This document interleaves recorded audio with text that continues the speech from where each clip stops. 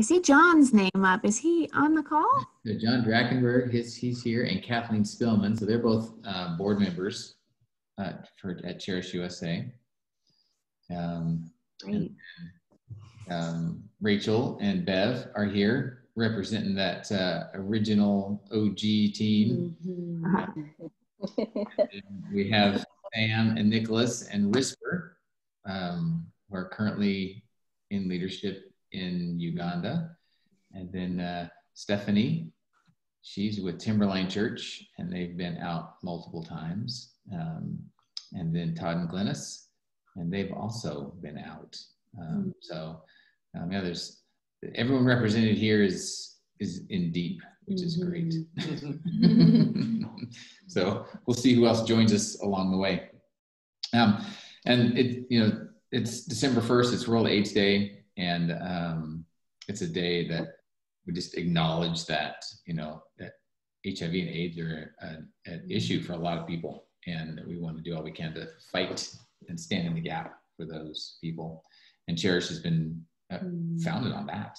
That's been a focus of ours for since day one, and will continue to be. And it's also Giving Tuesday, and so there's a lot of organizations that are vying for those giving dollars. And then today is actually our 10-year anniversary. Lee and I stepped foot in Uganda 10 years ago today. Can you believe it? Wow. No. Yeah. Wow. So that's Where did that go? like that in a heartbeat. And then 5 years ago, our hospital opened. So today's our 5-year anniversary for the hospital. So it's a big, awesome. Big day. So that is awesome. So, and how many years is it on the December 10th? Is that I can't remember that. We've heard 6th and 7th, but so we've kind of landed on 7th as the day. I think it's been 13 years in December 7th. Wow. Man alive. Yeah. It was pretty special to be with the UK team today, and Janet, Finn and Lucy, Steve Waldron. Yeah, so to just, again, talk about some of the OG people, and then to be with you, Bev and Rachel, to be with all of you, but just the historical part of who has laid the foundation, who God laid the foundation through. It's been a pretty amazing day. Yeah. Wow. So cool. Bev, so I've recounted the story that others have as well, but real quick, give us how the whole thing started. So it was our second trip to Uganda, and we had gone to Mildmay, and we were praying with a lot of the staff. That was our reason for going. But in the process, we were given a tour around what Mildmay was doing, and we went into the palliative care section, and we're looking at all these people, and pretty well every patient had somebody with them. But I came up to a little cot where there was a very small girl. She actually was about 18 months old, but she looked to me like about 4 or 5 months old. And ironically, her name was Rachel, which I didn't find out immediately. But I remember looking at her and feeling completely overwhelmed. She was unconscious, and she had that heavy breathing that people have when they're very ill. And I looked at her and I wished I was somewhere else. I just felt like I can't bear this kind of suffering. And as I was looking at her, I heard the Lord say to me really clearly on the inside of my heart, you could do something about this if you wanted to. And it was almost like there was a space. You could do something like this. And then if you wanted to was like a challenge.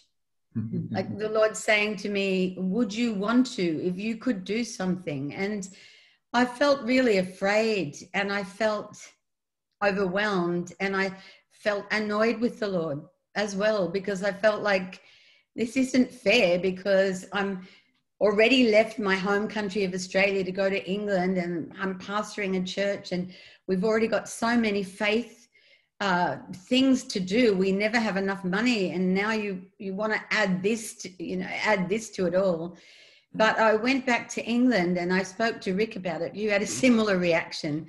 But when the Lord speaks to you, it's like you have the choice of treading on it like an old cigarette butt and just killing it, or letting it be there and keep scratching at you until you respond. And it kept scratching at me. And so I spoke about it one of the mornings that I was preaching. I was speaking about changing the world, ironically. And I just said, if there's anybody interested, I just put that out there. And 25 people came to me after the service and said, I am interested in that. And we held a meeting after that. And the thing that was really funny about it was that within a month or 6 weeks, almost every one of those people who came to that first meeting had disappeared. They'd left the church even. And then we had like about 5 people. But we knew that it was the Lord saying, you guys can do this, even though you have no idea what you're doing, you can do it. And so we made a beginning, and every time we took the next step that the Lord asked us to do, he would take the next step. And so at every point he provided. It was the most amazing journey of faith. And I know that with you guys, it continues to be. Mm-hmm. So true. Can you speak to those early months or years? For those of us I think everyone on this call has been to Cherish, as it is now, or as it is in the last couple of years. And, God has done amazing work, and it was built on the foundation of what happened in those early days with you on the ground with the team. And we'd love to hear a bit about that. Are you asking me? Sorry, I thought you said that. Okay. Yeah, I would start probably with the land and say Rick came out, Bev's husband Rick, came out with Stephen Waldron, who's from the UK, and God was just like Bev said, just providing every step of the way, and we ended up, after a failed attempt to buy other land, which God saved us from sinking the money that we would have into a complete scam, he led us to this piece of property, and we bought it, and it was scrub land. It was literally, the only thing on the land was a path from the main road down to the water, because it's just off Lake Victoria. And the path goes right to this big incense tree, that Muafu tree. And it's not there anymore. It's a long story, but that was the village's path back and forth to the tree and to the water. And so when we started, there was nothing else there except for one tiny, Sam will remember this little tiny building that was ant infested and falling apart. And we were so trying to be so resourceful with the little money that we had at the early days that we renovated that tiny little building and made it our first classroom while the guys, while we had 2 churches give us the money to start building homes for children with HIV. And so that was a very exciting time, because we're building the homes, we're anticipating kids coming on site. Sam was our first teacher ever hired from outside of our expat team that had come over.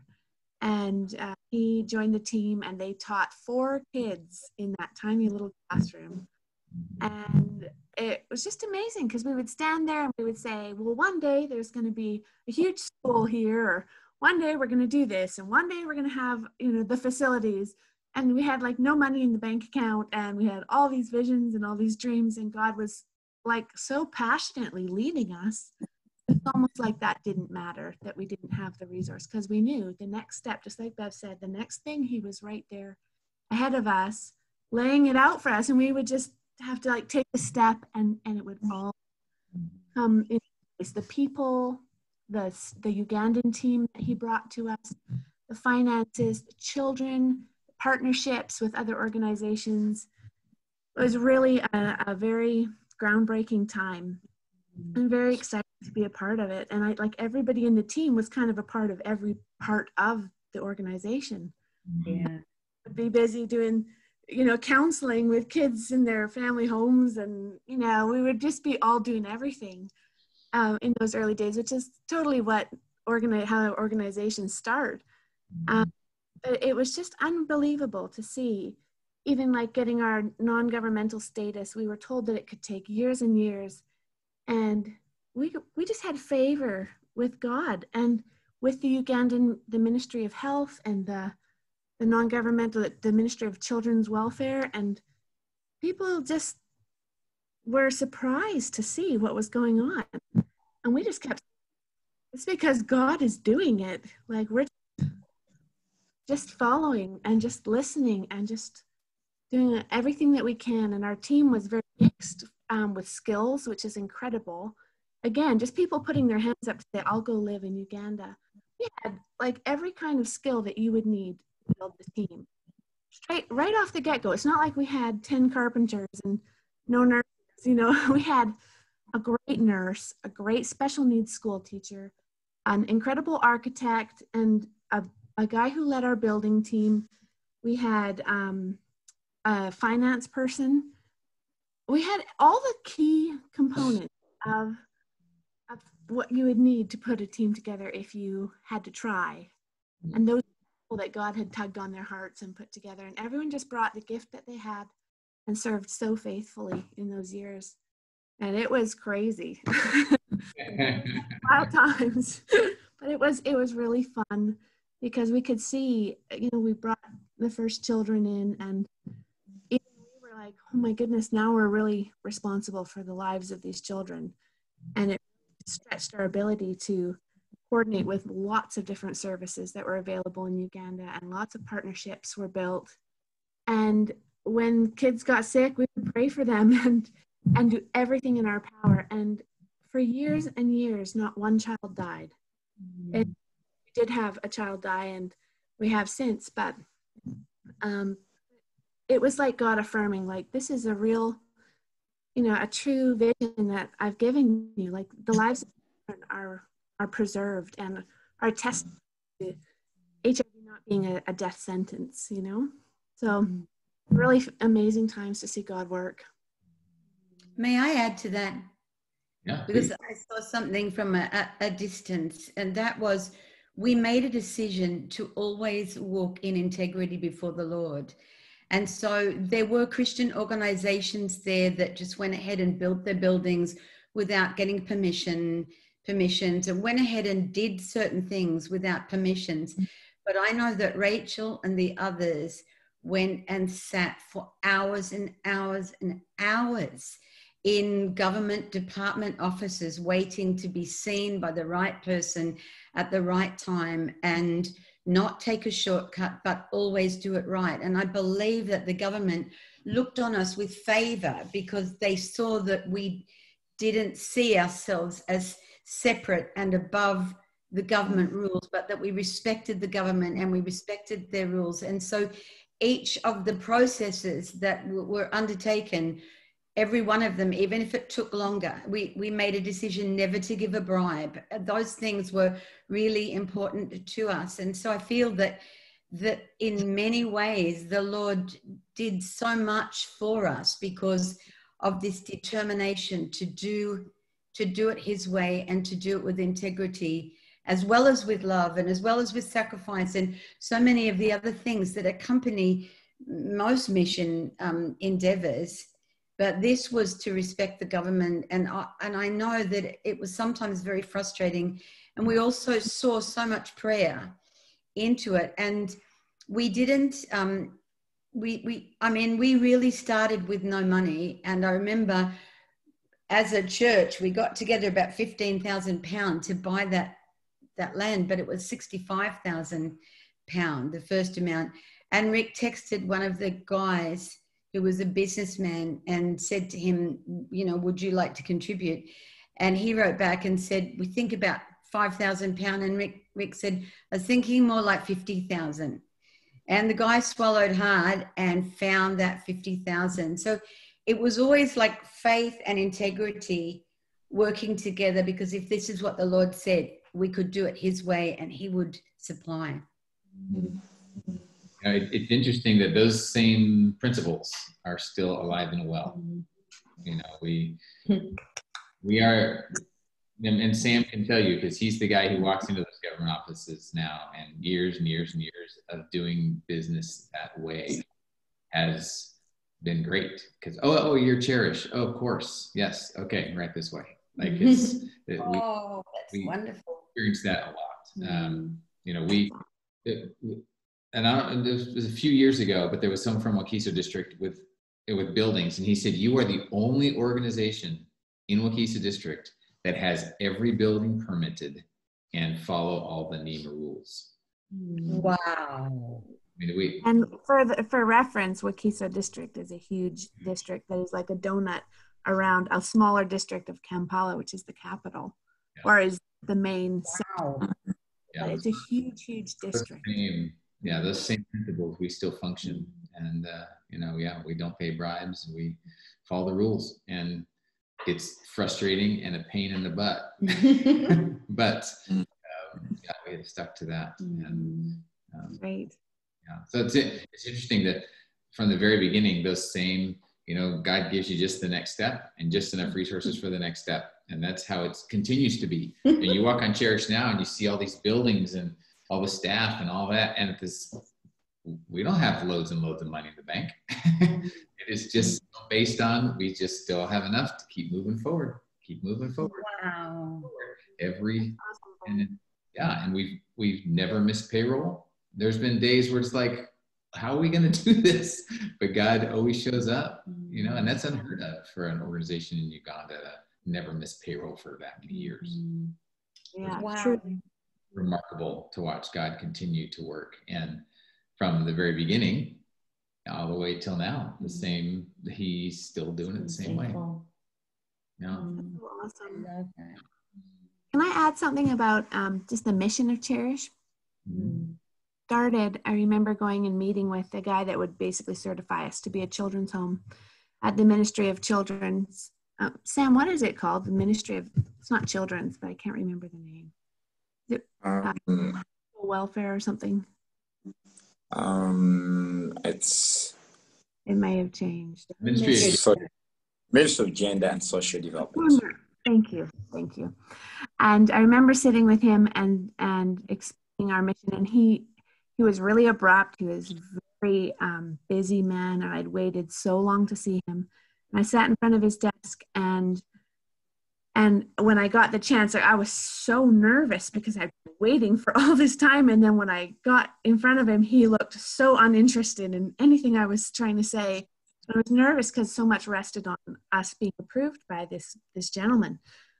And he looked at me and he said, "Tell me again, what's the importance of what you're wanting to do?" He said, his desk was covered in papers. He said, "I have 600 non-governmental organizations for orphan and vulnerable children sitting on my desk, and that's just in Kampala waiting to be approved. What are you doing that's different in all of these?" And I remember thinking, but I actually knew that we had a great answer. And I said, "We're not just taking any children, we're taking children who are HIV positive, and we're working in correlation with, a great medical provider who's already, very well esteemed in Uganda. And we're in partnership with them, and we're taking these children in, and no other of the organizations that are on your desk will receive these children, and the hospital is having to let them die because there's nowhere to place these children. And we are filling." And he just looked up at me, and then he said, "What's the name of your organization?" He looked at the paperwork, and it's like the paperwork got put on the top of the pile, because there was something unique, because God had called us to something that nobody else was doing. And I still, just God had us pegged for that reason, for that time, for this time. And it's amazing to see that guy approved us. And, now to see what you guys are doing, I know he would regret that. And obviously, God was in that. So pretty awesome. Yeah, for sure. Well, the key thing that we want to do moving forward is maternity at our babies in our village, because there are many moms we see prenatal, and then we see them postnatal, and they're on their own when it comes to having babies. Sam, can you speak a bit to why we need to grab a hold of this as a ministry? Thank you, Brent. We do have mothers that come, as Brent just talked about, and all we do is before they give birth, the prenatal, and then after that. But because we are in a community of fishermen, and there's so many women and girls in the same area that, one, people are very ignorant over so many different things. And so the clinics in the area, small little places that sell drugs, medicines, these people try to run to such places, or many of them, many of the mothers that are pregnant would prefer to even have someone help them give birth at home. And with the mothers that are living positive, chances of this mother infecting the baby are very high at birth. And so because we as a hospital have also been working with people that are living positive almost on a daily, it's very important that we go on to even support the mothers at a time of birth, so we can stop these infections from these new infections that would come in through the mother giving birth. And so we think that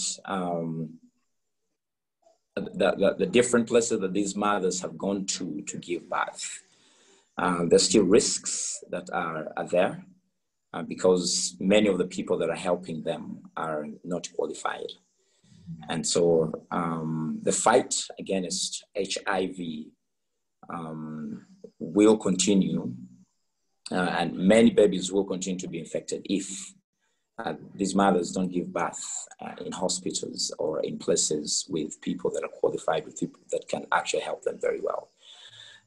With mothers who are living positive, the team has always followed up on many different occasions. What we don't do is when it comes to a time when they need to give birth, we actually tell them we don't offer that service. And so they have to go and try a different place. The government hospitals that are close to us are far away in Entebbe town, which is about 15 to 20 kilometers, or even more than that. And these places are always packed with so many mothers from all over. And you walk in there, you will actually see some mothers just laying on the floor, pregnant, laying on the floor with nothing on the floor. They just laid there. Few people, medical personnel that are actually helping them out. And those places are overwhelmed. But many of the mothers from this other side where Cherish is, the communities around us, would even find it difficult to even go to those places because of means of transport. And then there are no services around that the government would continue to provide far down this other side to try and stop such kind of way that mothers continue to give birth. So we think that if we as Cherish started to offer maternity, then it's a continuation from the services that we're offering, offering the prenatal and helping these mothers give birth, and even supporting them after they've given birth with many other different services that we are already doing, like immunization of the children. Nicholas over here is a midwife. So his profession, he's a clinical officer, but he's also qualified in helping mothers give birth.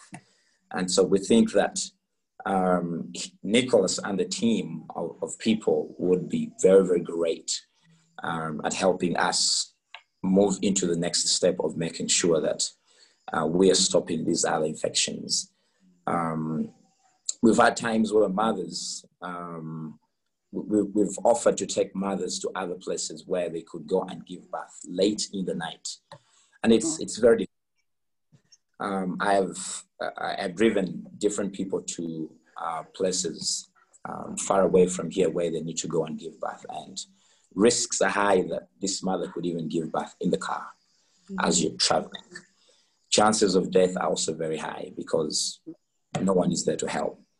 And so we believe that with us being in the community and being very close, having people that are qualified to do the work, we can save lives of mothers dying as they give birth. We can save babies from being infected at the time of birth. Yeah. Nicholas, so if a mother can't give birth, if she's in our village and she has no means for transport and we're not providing that service, I'm assuming that those mothers are just having those babies at home. Most of these mothers, they don't have an idea on antenatal, and most of them have not been attending antenatal. They get pregnant. For them, in their mind, they will go to attend to these traditional birth attendants. They go to drug shops. They go to clinics, and so they come in the late stages of giving birth. And because we are not equipped so much, the only thing we can do is to refer them where they can go, and they don't know their HIV status, and so there's high chances of transmitting this HIV to the babies. And what we do, we've been following them up, giving them phone calls, interacting with those drug shop owners, clinics, see that these mothers, after giving birth, they come back for the test. That's what we've been doing around. Right. And imagine if we can get a hold of these moms before. And because we have such a focus on discipleship, we're not just there to provide a service for a baby and a mom, but we're there to help them connect with Jesus through the process. And like, it's amazing what we can accomplish because these young girls and they don't go to anybody. All of a sudden they need to have a baby. And that's the first we hear about them. And then we do all we can on the back end. But imagine if we can start providing those services on the front end, which would be amazing, truly, truly amazing. And I mean, we have our own staff. I don't remember Farmer Margaret, who you just watched her get bigger and bigger and bigger and bigger. And then all of a sudden the next day she shows up to work and she's carrying a baby. Like, Margaret, what's that? Oh, it's my baby. Really? Yeah, I had it at home last night. Just even our own staff, like we couldn't provide anything and can't at the moment, which is terrible. And Leah's been to many births and situations there in Uganda, and they're really hard. They're really hard. Speaking into what Sam said about emergencies happening in the night, I've been in one of those cases, and the mother called. There was someone in the community who called and said, "Hey, Cherish, are you able to help? There's this mother who is badly in pain and she needs help." And I talked to the lady and she seemed very helpless, and just alone directing you where she stays. I'm like, how do we even get there? Because now looking at where she was and up to the hospital, I was like, how do we even save this life? So now I had this thing that if we really had these services, it would be very, very easy just to pick her from where she is, or that the team could just go with equipment and see how to help her in that state. But now the only thing that we had to offer was transport, and looking around for transport and then taking her to hospital.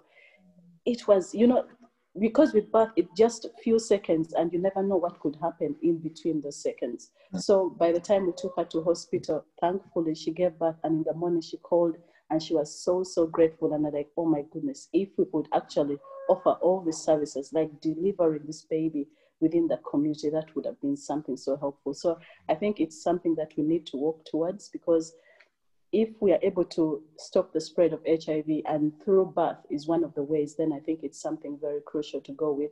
As these other people that are already infected, and we see also they have their own package, but if we are able to eliminate HIV right from birth, then I think it's a road that we should actually take. And would you use the same building that you're using now? Is that equipped and able to provide the space for that? Yeah. We were assuming we needed to have a phase 2 for maternity, but the government was actually coming to the training recently. They said, we're actually doing you last of all these in the district, and you are the best, which is amazing, but why aren't you delivering babies here? Come on, people. Like they were starting to point to that room and go, that room can be that, and that room can be that. And we were like, wait, we thought we had to build a building. And we just nope. ended up hiring a doctor on Monday, and I had the privilege with Nicholas to sit in those interviews. And the one that we chose to go with is someone who works at a government hospital, and she's in gynecology and labor and delivery. And so proficient in cesareans, and she's just like, I'm hoping I can come and use my giftings here. And so it really has sparked within us that I think maternity is going to be a specialty for us. And he's been laying that on our heart, but now it's just like, I think it's time. And to watch who God brought us, it's been amazing. And it was one of them, Nicholas, I can't quite remember, but one of the 3 doctors interviewing that day, and I think it was Dr. Florence, had said the relationship that is built between a mom and a doctor when you're going through all of that. And if our heart is for discipleship, and we know discipleship is based on relationship, there's no better place to start than, in this journey. And then they come back for their immunizations, and it's just this continuation. And so we just want to, for so many reasons, we believe that this is going to be our new focus, is a maternity ward. And now to know that we could do it right where we're at, like who would have thought, So we're actually just putting our toes in the water to figure out, is that dream really going to become a reality? Well, it's definitely become a reality. It will. It's just the timing. The timing of it is the issues, which is why we're all gathered, having all of these gatherings, because we do need money to make it happen. We have beds to buy and equipment to buy, baby ventilators. I was meeting with a doctor here, and who wants to help us put together a plan. He's like, you got to figure out, we have to have all these protocols in place. What happens when a baby comes out blue? Like blue? Yeah, when they're not breathing. We have to have everything we need. I mean, we've been at those births in Uganda where babies have come out not breathing, and there's no oxygen, there's no equipment, and those babies don't make it. And we got that, and we have the opportunity to do that. So that's why we're gathering these groups together to raise some money to be able to start pushing those things forward. And the beauty is that God continues to be faithful as we just keep taking that one step at a time. Step by step. So that's what we're doing. So for those of you who listen to the recording, if you go to cherishuganda.org/WAD, all lowercase, that's where money directed towards maternity will go. And the beauty of one beauty of Cherish and finances is it all goes to Uganda. Like, we have very small overhead anywhere else, very small. And so it's really unique in that, we're sitting in the Cherish Uganda US office, which is our dining room. And all of our funds to support us is raised separately. That doesn't come from people that are, giving money towards Cherish. And so the money that's raised tonight will go towards making this dream happen, which is really, really awesome. So what do you need? What do we need? Yeah. We need money, and we need prayer. Those two things, probably in the opposite order. We need prayer and money. And it sounds like you guys have already prayed. So what? Do you have a dollar amount or? Well, we're hoping to raise $1,000 at each of the events that we have.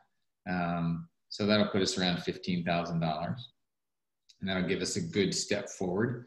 But it's so much of it is unknown as we're stepping in. We have some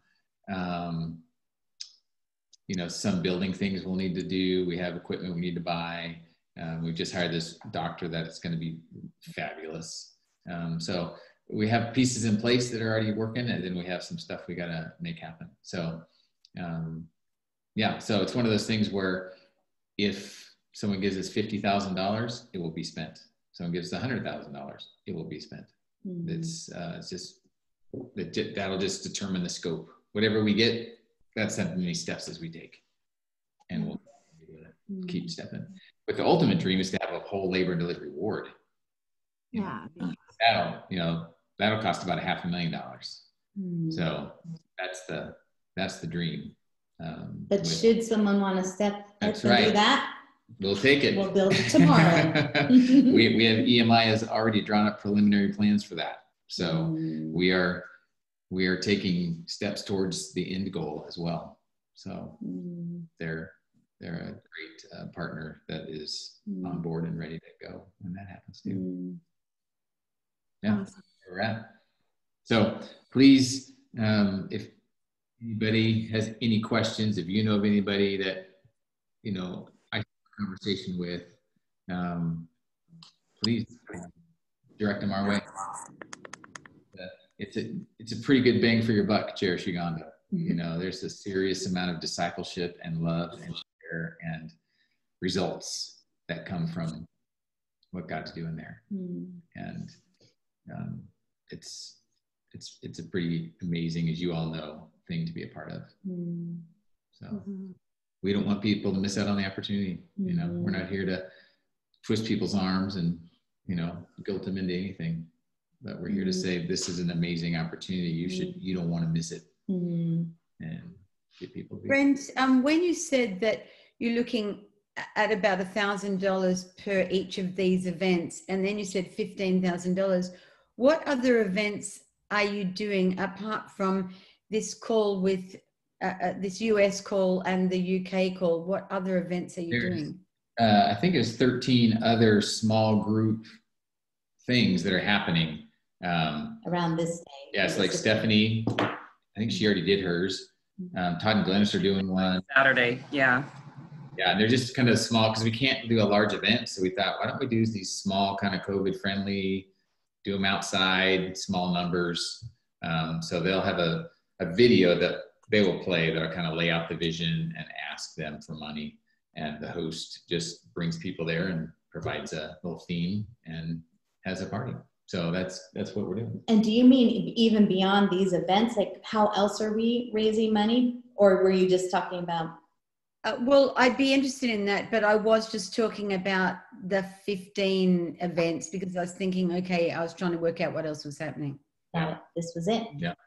So there's the 2 calls, and then so basically these 2 calls were kind of the let's get one of these recorded and get something that we can kind of push out to people who weren't at any other events.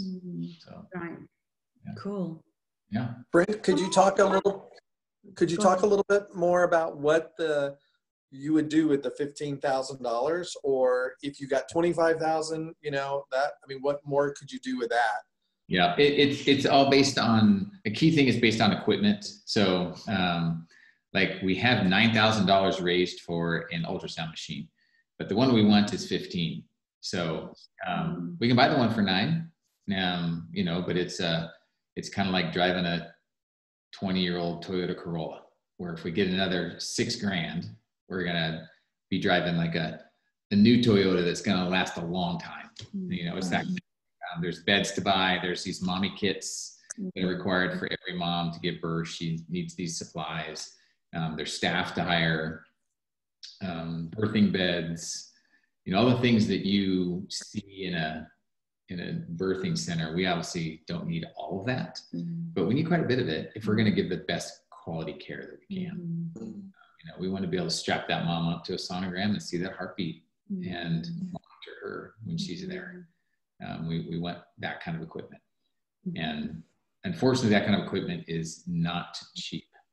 And it's difficult to even bring it from here to there. So if somebody says, I have a sonogram machine, here you go.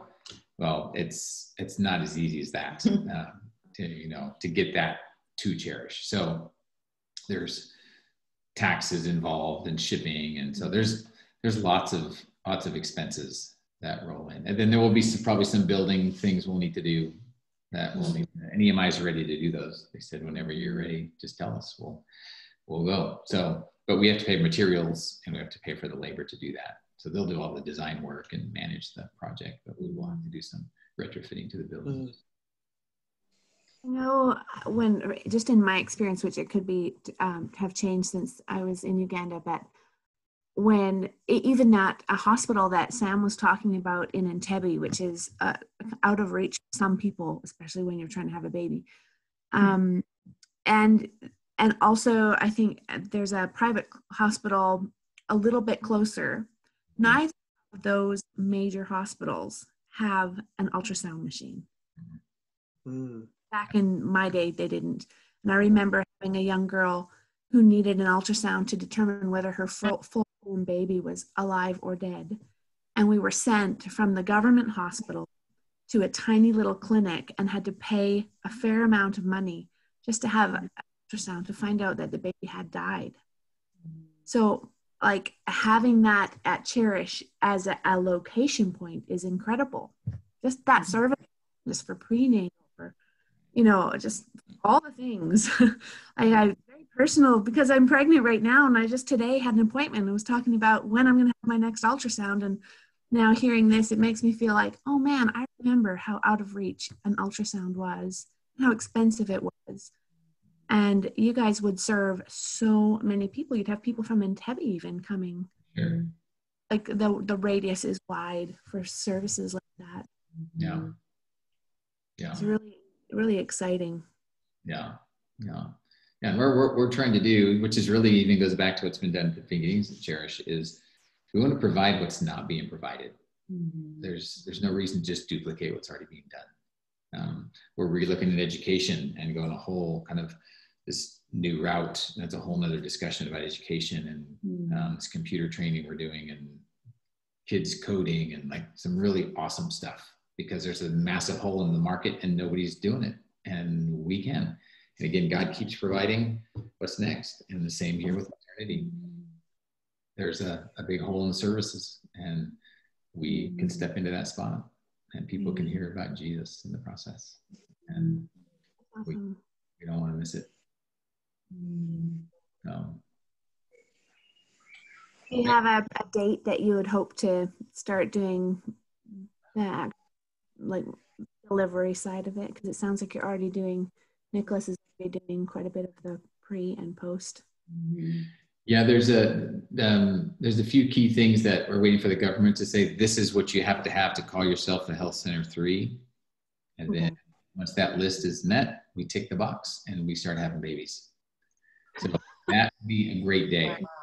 And we would have, I'm sure, shouts of joy, and there will be many photos of that very first baby that's born on Sunday.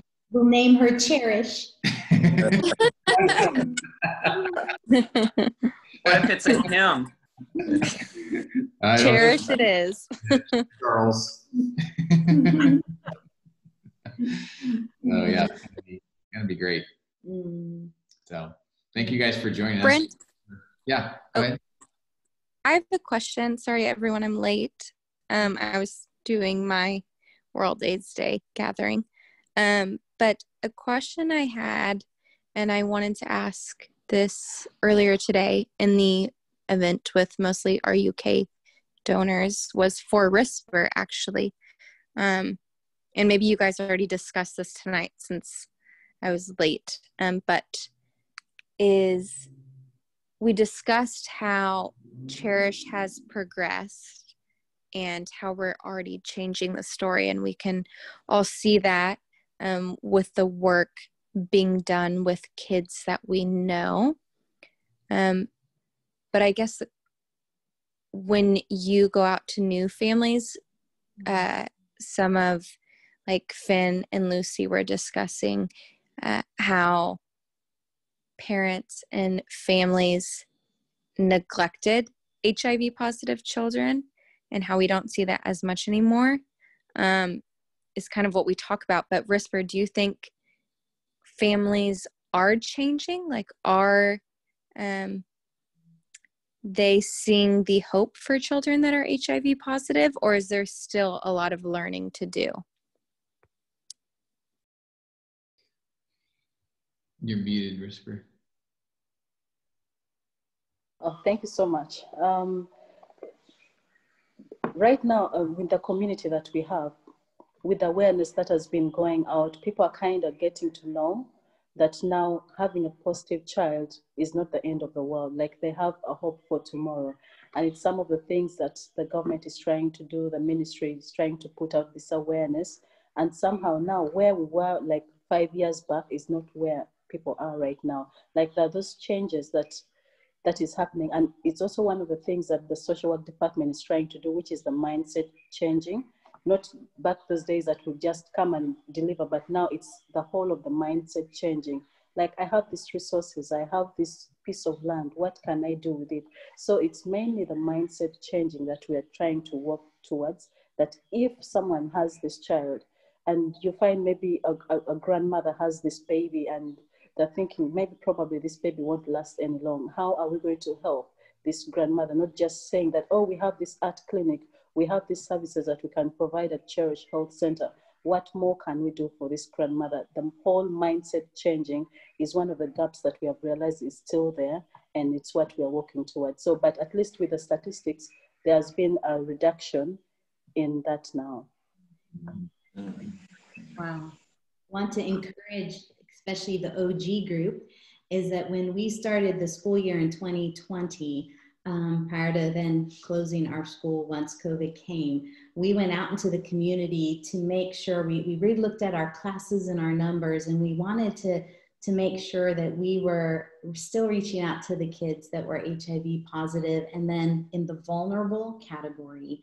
And we were searching high and we were searching low. And when the social work team would come back with their reports, it was astonishing. And we were like, in some ways, it was hard to find kids at that time who were positive. And we're like, well, where are they? And then it was people that began to say, it's because of the work that you guys have been doing for 5 years, educating the community, taking care of the community, that actually it's working. It's really changing the story. And it's changing what is happening with mindset. And we have a long way to go there. But to actually find, like, we thought it was crawling. Our pregnancy was crawling, and it wasn't as true as we thought. And it was a testimony to what God has done these 13 years at Cherish, whether through first education or 5 years ago when we started our hospital. Y'all, it is astounding. It is astounding. And then we began to go, woohoo, glad we can't find as many as we thought. Lots of vulnerability, but not always HIV. That's awesome. Yeah, that's pretty cool. Yeah.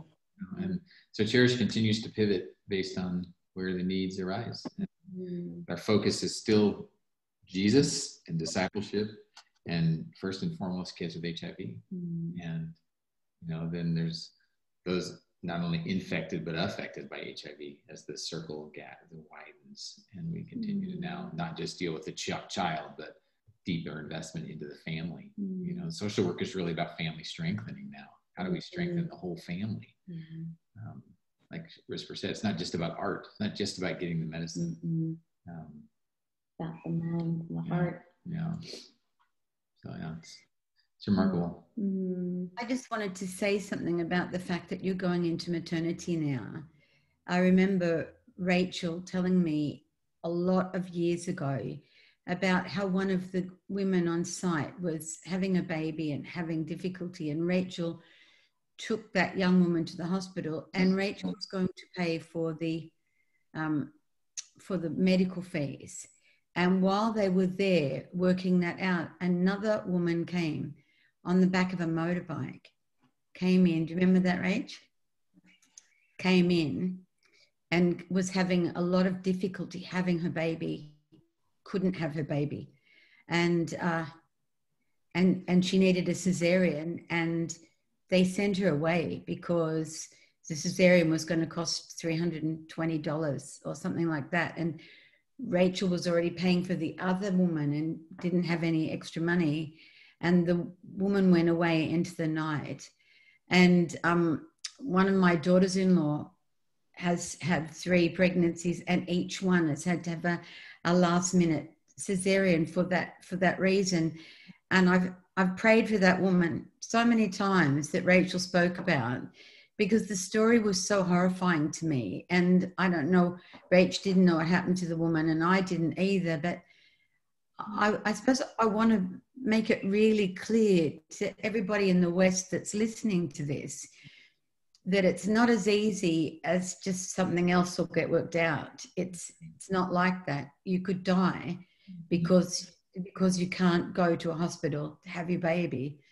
And this is just such a good work. This is, you know, wonderful work. It thrills my heart that Cherish has come to this and continues to enlarge, envision, and values the Ugandan people the way God values them. It's just overwhelming. It is. I just wanted to say, once I got myself together, that Whisper, we had a meeting. It was, I can't remember the year, but it was probably 2008 maybe. We had been taking in children, but I hope you can hear me because my connection is a bit bad. But Okay.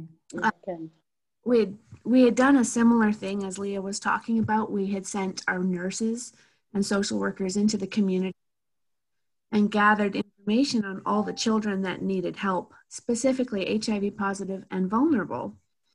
We sat in meetings for days, 2 or 3 days, as a team of social workers, nurses, myself, and the person heading up childcare, and argued. That person was Uncle Risper. And the reason we know Risper is because Uncle introduced us to Risper. So cool. Yeah, Augustine was a very big part of those meetings.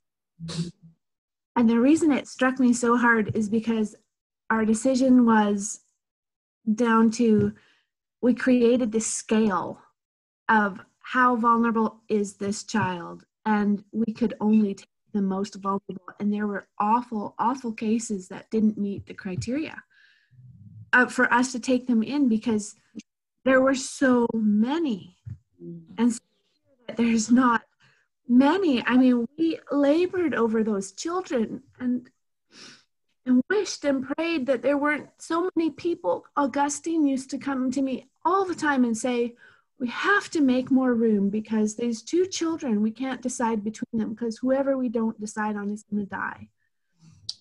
That was an everyday pressure, you know, and just to hear you say you've gone and looked in the same exact community and you can't find, and it's like a different world. And I just praise God for the work in there and the work you guys are doing, because it shows people that these children are not just to be left vulnerable and dying. They're credible people that have a future and have such hope. Very inspiring. Yes. Wow. And actually, like the way Brent said, it's hard now to find those that are infected, but now those that are affected with HIV. And that is now like kind of the route now, because now those that are infected are already like under care. So now how do we help those that are, those that are infected are already under the care and somehow they have the help. So how do we help those that are affected?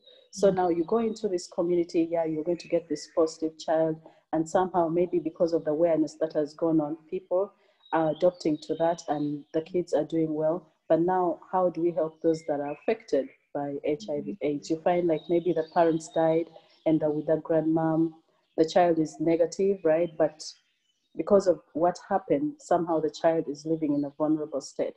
So somehow now that is the route that we're taking, those that are affected with HIV/AIDS. So that is thanks to God that at least now the infection rate is going down and the awareness that is being spread. So if now we can do the maternity and we eliminate at least the infections at birth, then I think we'll be doing great in the near future. Mm-hmm. Wow. So great. It's wonderful. All right. Well, it is about time for you to go to work in Uganda. It's about time for the rest. Well, maybe. Yeah. For some. So, Rachel, can you pray us out? I'd love to. Father, we just thank you so much for your presence and the fact that you are the Alpha and the Omega. You see the beginning all the way through and to the end. And we can sense and know by your Holy Spirit that there is so much more that you have ahead for Cherish in these next years. And the heartbeat towards women having babies and reducing the infection rates of HIV and all that you've laid on Brent and Leah's heart and Sam's heart and the team that work at the medical clinic, the social workers. Father, we just pray that you would now just use us as your people to spread the word, to give ourselves, to be advocates and ambassadors for this vision and what you're going to do into the future. And just as we've talked about, Father, we just thank you that you have brought to reality the things that you placed in our hearts that were just a dream, even though we looked around and had no resources.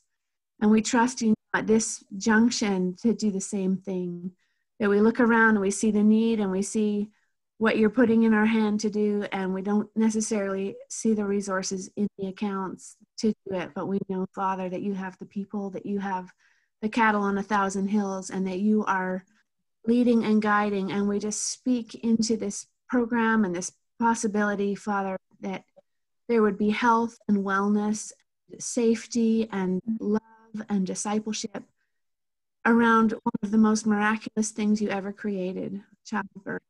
Father, we just ask that you would just bless this team, bless each person, bless and favor Cherish before the Ministry of Health and all those who would make the way possible for them to be certified and be able to offer this to women just like that woman that turned up at the hospital and turned away and shouted her way out of the hospital. Father, we just ask that you would just allow to stand with open arms to women like that. Father, we just bless and bless this team of people working tirelessly for this vision and this cause that you have breathed into life.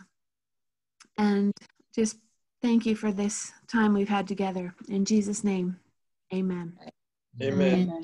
Amen. All right. Thank you, everyone. Thank you all. Thank you. So good to see you. So great. Thanks for getting it going, Brent and Leah. It's just been such a delight to be able to revisit this. It's wonderful. Thank you. It's been great hearing from everyone. Yeah, it's been awesome. All right. Well, thank you for your all time, and we need to do this again. Yeah, we should. All right. Thanks again, team. It's nice to see you guys. Lovely to see you, Sam. Nice to Yep, you too, Nicholas. Oh, yes. All right. Have a good God, I night. remember meeting you when we were in Uganda. Yes, it was a few years ago, wasn't it? It's good to see you. It's good to see you as well. Okay, take care. Thanks so much, Brent, Leah. Yeah. Bye.